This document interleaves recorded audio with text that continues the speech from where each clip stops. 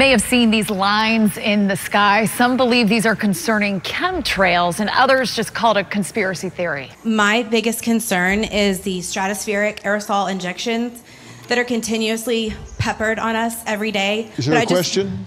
Yes. How do we stop it? That is not happening in my agency. You know, we don't do that. It's done, we think, by DARPA. And a lot of it now is coming out of the jet fuel. Yes, so, sir. you know, those materials are put in jet fuel.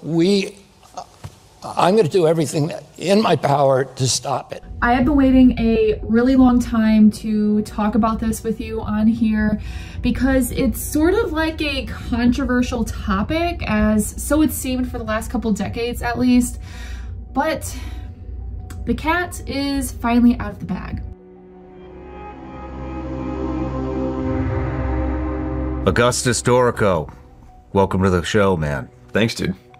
So, weather manipulation is on everybody's mind right now, and you make it rain, so thought this would be a fascinating interview to be able to talk to somebody that knows actually what the is going on. Dude, I run a weather manipulation company. so yeah, I know, so on the one hand, I know a lot about the research that the United States is doing, that China's doing, that the Europeans are doing, that the Middle Easterners, Saudi and the Emirates are doing. But then also... So what if I told you that the weather isn't necessarily natural anymore, at least not like it used to be, that somewhere out there, companies are literally making it rain, and not just metaphorically.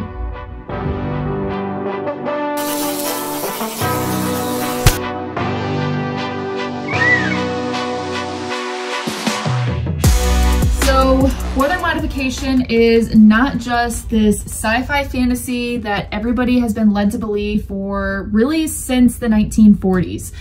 In fact, it's been around for decades, so let's go back to 1946 when weather modification was first born. A chemist by the name of Vincent Schaefer was working at General Electric with another scientist, Irving Langmuir, and one day, Schaefer had this wild idea using a freezer and a little bit of dry ice to possibly control the weather. They weren't just messing around, they were seriously trying to figure out how rain forms and whether humans could actually make it happen on command. So in Schaefer's lab, he started working with this little cold chamber, kind of like a chest freezer that you may have at home, to try and simulate cloud conditions. But the problem was his chamber was not quite cold enough. So he had a light bulb moment. He thought, what if I were to add dry ice to this? What would happen? Would I be able to create clouds? He was thinking of this because dry ice is essentially like frozen carbon dioxide. So he ran to wherever you had to go at that day and age to be able to get dry ice and brought it back to his cold chamber to grind it up and then drop it in. This was the day that our weather was forever going to be changed. Instantly, a cloud formed inside his cloud chamber. The supercooled water vapor crystallized around the dry ice particles, turning into tiny ice crystals. This was a huge breakthrough. Schaefer realized that if you put the right kind of particles, also called like nuclei, into the air, you can trigger condensation and maybe even make it rain or snow. But of course, you know, as any natural scientist, you gotta test it in the real world to see what happens. So Schaefer and Langmuir loaded up a plane with 6 pounds of dry ice to fly over the Appalachian Mountains in upstate New York.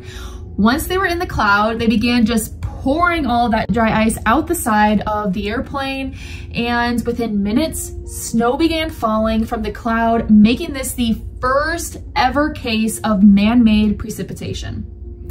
And, you know, this was the 1940s, an era of big experiments with nuclear power, synthetic materials, rocketing, and now playing with the weather. But Schaefer's discovery did draw a lot of attention. particularly from the military. They saw a strategic potential in being able to manipulate the weather. Farmers were also like, wait a second, can we fight droughts with this? And insurance companies wanted to know what kind of risk this new technology introduced. From that moment forward, our lives were never going to be the same. Weather modification became a real field of study, and since then we've tried all kinds of cloud seeding agents like silver iodine, salt crystals, and even biological particles, but they all work off of the same principle. If you give water vapor something to cling to, help it form droplets or crystals, and kind of like tip the scale towards rain or snow, then these clouds will just start dumping it. Now, if you're thinking, wait, if we can make it rain, wouldn't the military want to use that? Yes, they absolutely did. Well, I got a ton of questions. I know that, there's a lot of, it's not conspiracy, it's real, right? The Vietnam stuff, we were trying to prolong the monsoon season over there to give us some type of an advantage. Operation Popeye. What the idea was in Operation Popeye, which is what we did in Vietnam, was to extend the monsoon season, cause more precipitation over the Ho Chi Minh Trail to impede the logistics of the Viet Cong, right? So everybody knows about how we were secretly bombing Cambodia. That was a big no-no. Not as many people know about Popeye. This was a top secret military weather modification program with the goal of making the rainy season in Southeast Asia even worse, to try and flood out the enemy supply routes, especially the Ho Chi Minh Trail. So how'd they do it? Planes flew over cloud systems and seeded them with silver iodine, just like Schaefer's method. But this time, it wasn't about helping crops or stopping a drought. It was entirely about tactical advantage to slow down enemy movement, destroy roads, and keep the trails muddy and impassable for longer.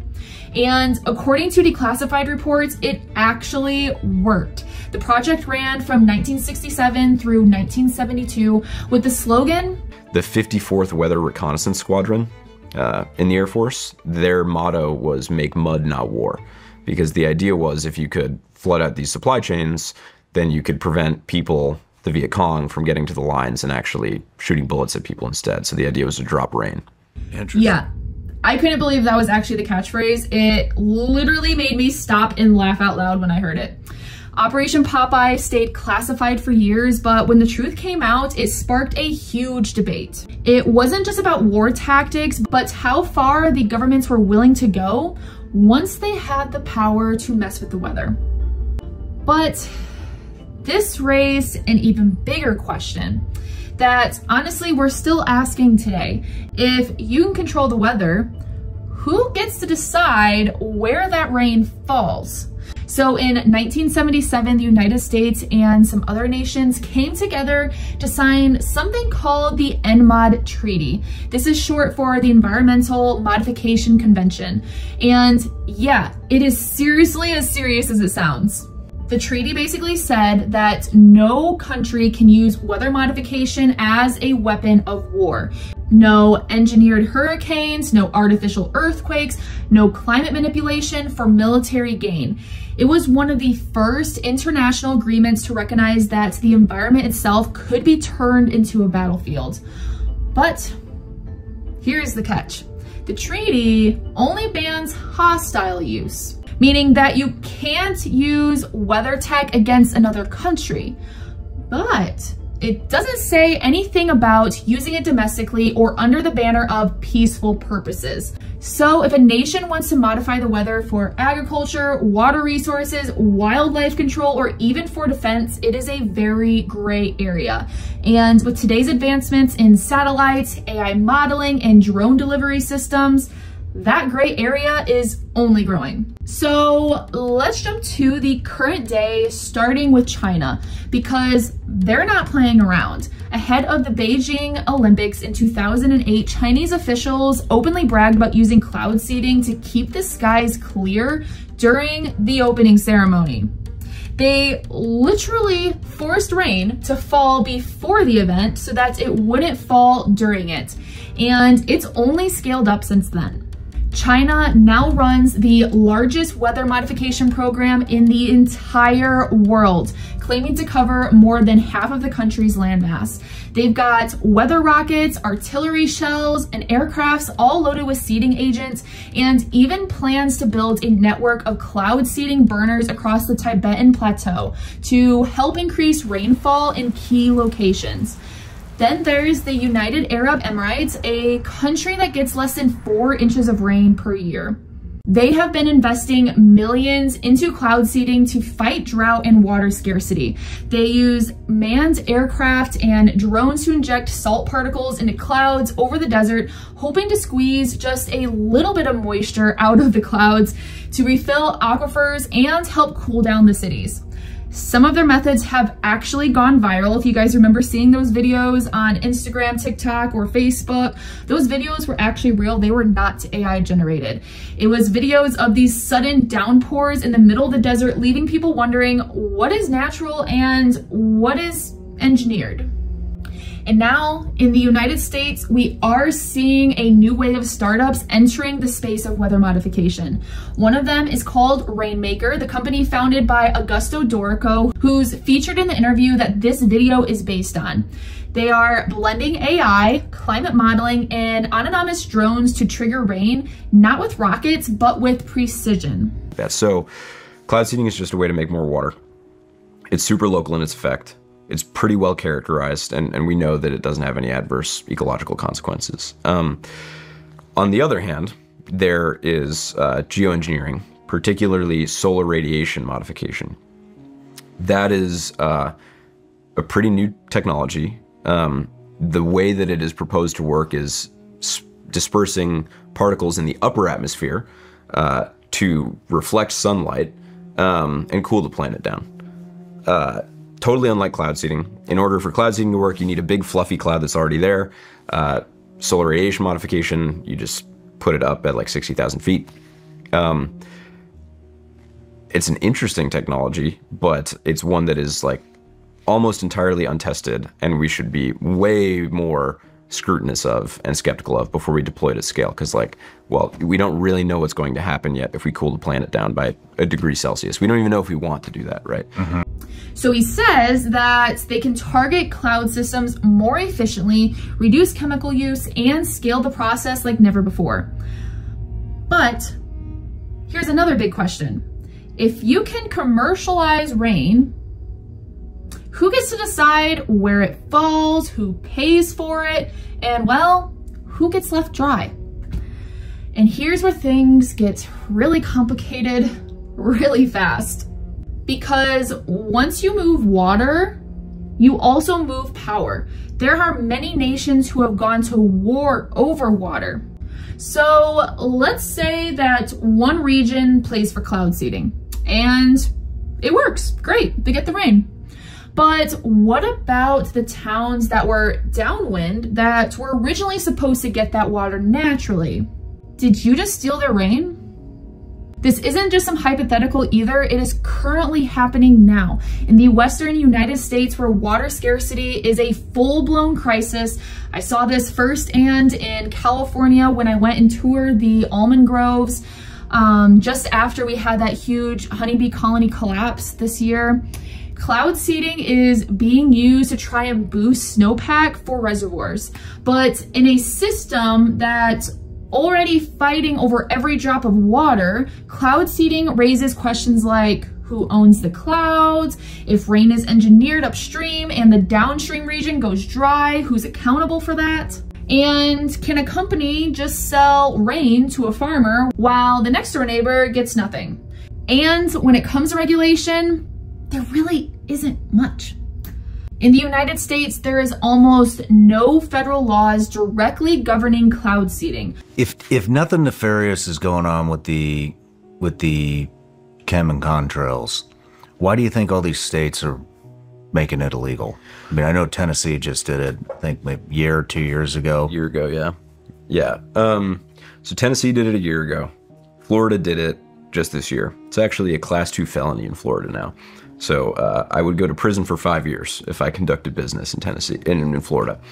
The reason, I think the reason why they're doing it is, well, first of all, the western states aren't doing this.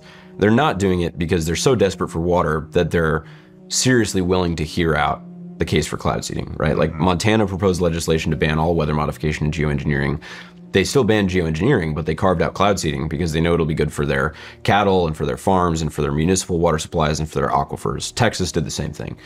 The eastern states, you know, most people think of them as pretty wet, like you don't need a ton of water, but actually Florida sometimes doesn't have enough. Like 30,000 acres of Miami-Dade County burnt down in April from wildfire. Most programs are state-run, loosely monitored, and often funded by private companies, including like ski resorts, energy utilities, and large agricultural operations.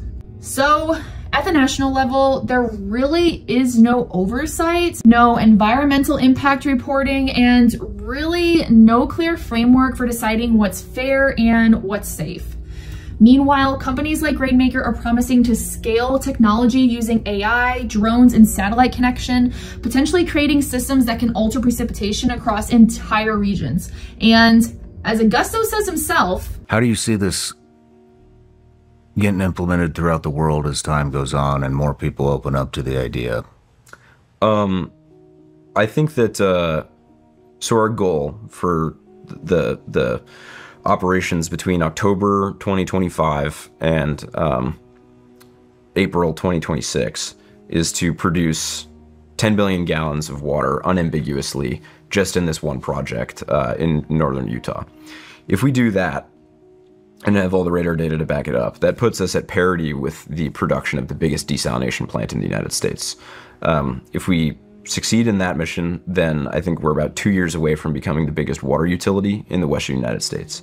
I think that people will think about water utilities and water production as something that cloud seeders do rather than like dam operators do. It will be a huge utility first.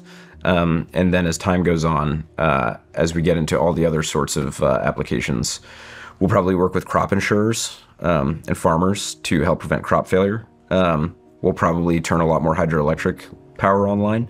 And then the fun terraforming stuff is kind of like 5-10 years away. and if that sounds like something out of a sci-fi movie, it kind of is, except it's happening right now. I never thought we would see a day like this today, where it's actually a well-known fact that we are modifying the weather. So we are left with a tough truth. We've figured out how to bend the weather, but we haven't really agreed on the rules. And in a world facing water shortages, extreme droughts, and climate instability, those rules are about to matter a whole lot more. So if you've made it this far, thank you so much. This is one of the biggest stories really kind of hiding in plain sight. A lot of people have been denying it, but it's come to the point that it is, the information is out there if you look for it. And it's only gonna keep getting bigger. So here is what I want to know from you. Should we be allowed to engineer the weather? And who do you think should control it? Governments, companies, or no one at all?